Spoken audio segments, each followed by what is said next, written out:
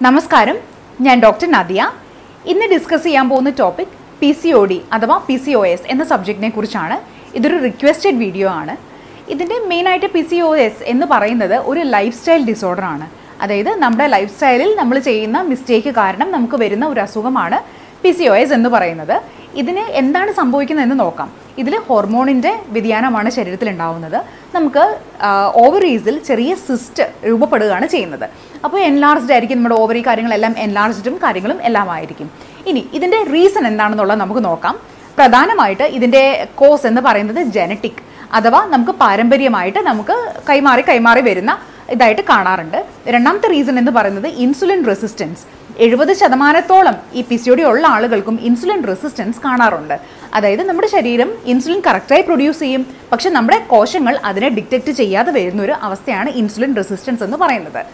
തേർഡായിട്ടുള്ള reason എന്ന് പറയുന്നത് excess ആയിട്ടുള്ള മെയിൽ ഹോർമോൺ, സ്ത്രീ ശരീരത്തിൽ അമിതമായിട്ടുള്ള പുരുഷ ഹോർമോണിൻ്റെ പ്രസൻസ്. ഇതൊക്കെയാണ് നമ്മുടെ PCODയുടെ പ്രധാനമായിട്ടുള്ള റീസൺസ്. ഇനി നമുക്ക് ഇതിൻ്റെ സിംറ്റംസിലേക്ക് വരാം. അതായത് എന്തൊക്കെയാണ് ലക്ഷണങ്ങൾ, PCOS ഉണ്ടെങ്കിൽ എങ്ങനെ നമുക്ക് തിരിച്ചറിയാം എന്നുള്ളതിലേക്ക് നമുക്ക് നോക്കാം. മെയിനായിട്ട് നമുക്ക് 2 തരം സിംറ്റംസ് ഉണ്ട്. എക്സ്റ്റേണൽ, അതായത് ശരീരത്തിന് പുറത്തുണ്ടാകുന്ന സിംറ്റവും ഉണ്ട്, ഇൻറ്റേർണൽ, ശരീരത്തിന് ഉള്ളിലുള്ള സിംറ്റവും ഉണ്ട്. എക്സ്റ്റേണൽ സിംറ്റം എന്ന് പറയുന്നതിൽ പ്രധാനമായിട്ട് വരുന്നത് നമുക്ക് ആക്നെ, അതായത് പ്രത്യേകിച്ച് ഈ ഒരു ഭാഗമില്ലേ, താടിയുടെ ഭാഗം, ഈ താടിയുടെ ഭാഗത്ത് കുരുക്കൾ, മുഖക്കുരു വരിക. നമ്മളിപ്പോൾ മുഖക്കുരുവിനുള്ള മെഡിസിൻ കാര്യങ്ങളെല്ലാം ചെയ്ത് കഴിഞ്ഞ് കഴിഞ്ഞാലും നമുക്ക് ആ ആക്നെ കാര്യങ്ങൾ അങ്ങോട്ട് കറക്റ്റായിട്ട് അങ്ങോട്ട് മാറാതെ നമുക്ക് ആ എപ്പോഴും ആക്നെ അങ്ങനെ തന്നെ നിൽക്കുന്നതായിട്ട് കാണാറുണ്ട്. സെക്കൻഡ് ആയിട്ട് എന്ന് പറഞ്ഞു കഴിഞ്ഞാൽ എക്സസീവ് ഹെയർ ഗ്രോത്ത്, അതായത് ആൺകുട്ടികൾക്ക് മുടി വളരുന്നത് പോലെ 70% PCOS ഉള്ള ആളുകൾക്കും ഈ എക്സസീവ് ഹെയർ ഗ്രോത്ത് കാണാറുണ്ട്. അതും നമുക്ക് താടിയുടെ ഭാഗത്ത്, മീശ, താടി, ചെസ്റ്റിൻ്റെ റീജിയൻ, നമ്മുടെ പുക്കളുടെ ഭാഗത്ത് എല്ലാം ആൺകുട്ടികൾക്ക് വരുന്ന പോലെ തന്നെ സ്ത്രീ ശരീരത്തിൽ നമുക്ക് എക്സസ് ആയിട്ട് ഹെയർ ഗ്രോത്ത് ഉണ്ടാവുന്നത് കാണാറുണ്ട്. പിന്നെ അടുത്ത സിംറ്റം എന്ന് പറയുന്നത് ലൈക്ക് ഹെയർ ലോസ്. നമുക്ക് സിവിയറായിട്ട് കട്ടയായിട്ട് മുടി നല്ലപോലെ കൊഴിഞ്ഞു പോവുക, തലയോട്ടി കാണത്തക്ക രീതിയിൽ ഒരു മെയിൽ പാറ്റേൺ ആയിട്ടുള്ള നമുക്ക് ഒരു ഹെയർ ലോസ് പോലെ തന്നെ നല്ല പോലെ ഇവിടെ ഈ ഫ്രോണ്ടൽ റീജിയനിൽ നിന്നെല്ലാം നന്നായി മുടി പോവുക തുടങ്ങിയതെല്ലാം കാണാറുണ്ട്. അടുത്ത സിംറ്റം ഡാർക്ക് സ്കിൻ. അത് പ്രത്യേകിച്ചും ഇപ്പം ചില ആളുകൾക്ക് പ്രത്യേകമായിട്ട് നമുക്ക് കാണാറുണ്ട്. ചെറിയ കുട്ടിയൊക്കെ ആയിരുന്ന സമയത്ത് നല്ല കളറായിരുന്നു, അത് കഴിഞ്ഞ് മുതിർന്നു കഴിഞ്ഞപ്പോഴാണ് ഈ കുട്ടിയുടെ കളർ കംപ്ലീറ്റ് പോയതെന്ന് അമ്മമാരെല്ലാം പറയാറുണ്ട്. പിന്നെ പ്രത്യേകിച്ച് ഈ കഴുത്തിൻ്റെ റീജിയണിലെ കഴുത്തിൻ്റെ പിൻഭാഗത്തായിട്ട് നല്ല പോലെ ചെളി പിടിച്ച പോലത്തെ ഒരു കറുപ്പ്, കട്ട പോലെ ഇങ്ങനെ ഒരു ആ സ്കിന്നിന് തന്നെ ഒരു ചുളിവോട് കൂടി ഒരു ചെളി പിടിച്ച പോലത്തെ രീതിയിലുള്ള കറുപ്പ് കാണാറുണ്ട്. പിന്നെ തൊടയിടുക്കുകളിൽ നല്ല പോലെ കറുപ്പ് വരിക. പിന്നെ ഈ കൈയുടെ ഈ ഭാഗമില്ലേ, ഈ ഭാഗത്ത് നല്ലപോലെ ഒരു കറുപ്പ് കാര്യങ്ങൾ കാണുക. ഇതെല്ലാം ഉണ്ടെങ്കിൽ നമ്മൾ ശ്രദ്ധിക്കണം, PCOD കാര്യങ്ങളുണ്ടോ എന്നുള്ളത് നമ്മൾ ശ്രദ്ധിക്കണം. പിന്നെ അടുത്ത ഏറ്റവും പ്രധാനപ്പെട്ട ഒരു റീസണാണ് വെയിറ്റ് ഗെയിൻ. പച്ചവെള്ളം കുടിച്ചാലും തടി വെക്കുന്ന അവസ്ഥ എന്ന് പറയില്ലേ, സെയിം ആ അവസ്ഥ. ഭക്ഷണം കഴിക്കുന്നതുമായി യാതൊരു ബന്ധം ഉണ്ടാവില്ല ഈ വ്യക്തിയോട് തടിക്ക്. ഒരു കാര്യവുമില്ലാതെ വണ്ണം വെച്ച് പോകുന്ന ഒരു രീതി നമ്മൾ ഇതിൽ കാണാറുണ്ട്.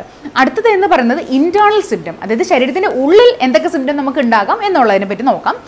മെയിനായിട്ട് ശരീരത്തിൻ്റെ ഉള്ളിൽ നമുക്ക് എക്സസീവ് ആയിട്ടുള്ള ബ്ലീഡിങ്, അല്ലെങ്കിൽ ബ്ലീഡിങ്ങേ ആവാതിരിക്കുക.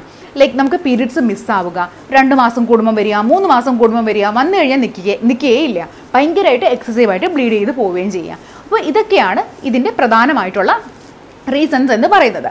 അടുത്തത് നമുക്ക് നോക്കാം, ഇത് എന്തൊക്കെ ടൈപ്സ് ഓഫ് PCOS ഉണ്ടെന്നുള്ളത് നോക്കാം. പ്രധാനമായിട്ട് നമുക്ക് ഇൻസുലിൻ റെസിസ്റ്റൻസ് കാരണമുള്ള PCOS ഉണ്ട്, പിന്നെ ഇൻഫ്ലമേറ്ററി PCOS ഉണ്ട്, പിൽ ഇൻഡ്യൂസ്ഡ് ആയിട്ടുള്ള PCOS ഉണ്ട്, ഹിഡൻ കോസ് PCOS ഉണ്ട്. ഇത്രയും ടൈപ്പ് ഓഫ് PCOS ഉണ്ട്. ഇത് നമ്മളൊരു ഡോക്ടറെ കണ്ടാണ് നമ്മളിത് അനലൈസ് ചെയ്യേണ്ടത്. അടുത്തത് ഈ PCOS വന്നാൽ നമുക്ക് എന്താണ് കുഴപ്പം എന്നുള്ളതിനെ കുറിച്ച് നോക്കാം. PCOS ഉണ്ടെങ്കിൽ നമുക്ക് എന്തെങ്കിലും പ്രശ്നമുണ്ടോ എന്നുള്ള കാര്യങ്ങൾ നോക്കാം. അതിൽ മെയിൻ ആയിട്ടുള്ളത് ഇൻഫെർട്ടിലിറ്റി, അതായത് കല്യാണം കാര്യങ്ങളെല്ലാം കഴിഞ്ഞ് കഴിഞ്ഞാൽ മക്കൾ ഉണ്ടാവാനായിട്ട് ഭയങ്കര ബുദ്ധിമുട്ട് ഉണ്ടാവുക. അത് മെയിൻ ആയിട്ടുള്ള സിംറ്റമാണ്. കാര്യം നമുക്ക് കറക്റ്റായിട്ട് ആ ഓവുലേഷൻ എന്ന് പറയുന്നത് ഒരിക്കലും നടക്കുന്നില്ല. അത് കാരണം നമുക്ക് ചൈൽഡ് ബെയറിങ്ങിനും കാര്യങ്ങൾക്കും എല്ലാം ഭയങ്കര ബുദ്ധിമുട്ടായിട്ട് ഉണ്ടാവാറായിട്ടുണ്ട്. പിന്നെ നമുക്ക് മെറ്റബോളിക് സിൻഡ്രോം, അതായത് ഇപ്പം 2-3 അസുഖങ്ങൾ ഇൻ്റർ റിലേറ്റഡ് ആയിട്ട് നമുക്ക് വരാം. PCOD ഉണ്ടെങ്കിൽ നമുക്ക് തൈറോയിഡ് റിലേറ്റഡ് ആയിട്ടുള്ള ഇഷ്യൂസ് വരാം, ഡയബറ്റീസ് വരാം. അങ്ങനെ ഇതേ തുടർന്ന് പല അസുഖങ്ങൾ നമുക്ക് ഭാവിയിൽ വരാനായിട്ടുള്ള ചാൻസ് വളരെ ഹൈ ആണ്. ഇനി ഡിപ്രഷൻ സംഭവിക്കും. ഇപ്പോൾ PCOD ഉള്ള കുട്ടികളെ നമ്മൾ നോക്കിക്കഴിഞ്ഞാൽ അറിയാം, ഇവർക്ക് ഭയങ്കര ദേഷ്യക്കാരായിരിക്കും, ഭയങ്കര ദേഷ്യക്കാരത്തികളായിട്ടുള്ള പെൺകുട്ടികളായിരിക്കും കൂടുതൽ.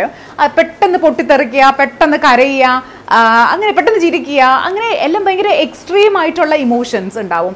ഭയങ്കര ആങ്സൈറ്റി ആയിരിക്കും, നാളെ എന്ത് എന്നുള്ളതിനെ കുറിച്ച് ഭയങ്കര ആങ്സൈറ്റി ആയിരിക്കും ഇവർക്ക്. നമുക്ക് തന്നെ അറിയാം ഈ കുട്ടി നേരത്തെ ഇങ്ങനെയൊന്നും അല്ല, പെട്ടെന്ന് എന്താണ് ഈ കുട്ടിയുടെ സ്വഭാവം ഇങ്ങനെ മാറിയത് എന്ന് പോലും നമുക്ക് തോന്നിപ്പോകും. അത്രയും ഇവരുടെ സ്വഭാവത്തിൽ ഭയങ്കര ഫ്ലക്ച്വേഷൻസ് ആയിരിക്കും, ഭയങ്കര മൂഡ് സ്വിങ്സ് ആയിരിക്കും. ഇപ്പം ഈ ഒരു സെക്കൻഡ് നേരം ചിരിച്ചുകൊണ്ടിരിക്കുന്ന ആളായിരിക്കും അടുത്ത ഉടനെ തന്നെ കരയാൻ തോന്നുന്നത്. കരയുന്നതിൻ്റെ ഒപ്പം തന്നെ നമ്മൾ ദേഷ്യപ്പെടുക. അങ്ങനെ നമുക്ക് അൺപ്രഡിക്റ്റബിൾ ആയിട്ടുള്ള മൂഡ് സ്വിങ്സ് ആയിരിക്കും PCOS കാര്യങ്ങളുള്ള കുട്ടികൾക്ക് കാണുന്നത്. ഇനി ഇത് എങ്ങനെ തിരിച്ചറിയാം, എങ്ങനെ ഇതിന് എന്തൊക്കെ ഇൻവെസ്റ്റിഗേഷൻസ് ആണ് ആവശ്യം എന്നുള്ളതിനെ കുറിച്ച് നോക്കാം. ഡെഫിനറ്റ്ലി നമ്മളൊരു അൾട്രാസൗണ്ട് എടുത്തു കഴിഞ്ഞ് കഴിഞ്ഞാൽ ഡെഫിനറ്റ്ലി നമുക്ക് അറിയാൻ പറ്റും PCOS കാര്യങ്ങൾ ഉണ്ടോ എന്നുള്ളത്. അതിന് നമ്മൾ ഏതെങ്കിലും ഒരു ഡോക്ടറെ മീറ്റ് ചെയ്യുക, അവർ പറഞ്ഞു തരും എന്തൊക്കെ കാര്യങ്ങളാണ് നമ്മൾ ചെയ്യേണ്ടതെന്നുള്ളത്. അത് ഡയഗ്നോസ് ചെയ്തതിന് ശേഷം അതിൻ്റെ ട്രീറ്റ്മെൻറ്റ് കാര്യങ്ങളിലേക്ക് നമുക്ക് പോകാം. ഇനി ഇതിന് എന്തൊക്കെയാണ് നമ്മൾ ചെയ്യേണ്ടത് എന്ന് നോക്കാം. അതായത് മെയിനായിട്ട് ഇതിന് ട്രീറ്റ്മെൻറ്റ് എന്ന് പറയുന്നത് ജസ്റ്റ് ഒരു ട്രീറ്റ്മെൻറ്റ് മാത്രമല്ല PCOSന് നമുക്ക് വേണ്ടത്. PCOSന് മെയിനായിട്ട് 3 ഘട്ടങ്ങളായിട്ടാണ് ഇതിൻ്റെ ട്രീറ്റ്മെൻറ്റ് നമ്മൾ ട്രീറ്റ്മെൻറ്റ് പ്രോട്ടോക്കോൾ എന്ന് പറയുന്നത്. മെയിനായിട്ട് നമ്മൾ ഫസ്റ്റ് ഡയറ്റ് മോഡിഫിക്കേഷൻ, നിർബന്ധമായിട്ടും ഡയറ്റ് മോഡിഫിക്കേഷൻ ആവശ്യമാണ്. 2 നമുക്ക് മെഡിസിൻസ് ആവശ്യമാണ്. 3 എക്സസൈസ് ആവശ്യമാണ്. അപ്പോൾ ഡയറ്റ് എന്ന് പറയുന്നതിൽ നമ്മൾ മെയിനായിട്ട് ലോ കാർബോഹൈഡ്രേറ്റ് ലെവൽ ഉള്ള ഭക്ഷണമാണ് PCOD കാര്യങ്ങളുള്ള കുട്ടികൾ കഴിക്കേണ്ടത്. മെയിനായിട്ട് നമ്മളിപ്പോൾ കാർബോഹൈഡ്രേറ്റ് എന്ന് പറയുമ്പോൾ അരി ആഹാരം തുടങ്ങിയിട്ടുള്ള കാര്യങ്ങൾ നന്നായി കട്ട് ഡൗൺ ചെയ്യുക. ഫ്രൂട്ട്സിലൊക്കെ ആണെങ്കിലും നമ്മൾ ഒരുപാട് കാർബോഹൈഡ്രേറ്റ്സ് തരുന്ന രീതിയിലുള്ള ഫ്രൂട്ട്സ് കാര്യങ്ങളെല്ലാം നമ്മൾ ഒഴിവാക്കുക. ഇപ്പോൾ ലൈക്ക് ഐദർ നമ്മളൊരു ഡയറ്റീഷ്യനെയോ ന്യൂട്രീഷനിസ്റ്റിനെയോ മീറ്റ് ചെയ്യാം, അല്ലെങ്കിൽ ഓൺലൈനായിട്ട് തന്നെ നമ്മൾ നോക്കിക്കഴിഞ്ഞാൽ നമുക്ക് കാണാം ലോ കാർബോഹൈഡ്രേറ്റ് ആയിട്ടുള്ള വെജിറ്റബിൾസും ഫ്രൂട്ട്സും എന്തൊക്കെയാണെന്നുള്ളത് കാണാം. അതുപോലെ നമുക്ക് ഫോളോ ചെയ്യാം. പിന്നെ എപ്പോഴും മിൽക്ക് ആൻഡ് മിൽക്ക് പ്രോഡക്ട്സ് ഒഴിവാക്കുന്നത് ഏറ്റവും നല്ലതായിരിക്കും. നമുക്ക് തൈര് പിന്നെയും ഓക്കെ, അതേസമയം പാല് എന്ന് പറയുന്നതിനകത്ത് നല്ല പോലെ ഗ്രോത്ത് ഹോർമോൺസ് ഉണ്ട്.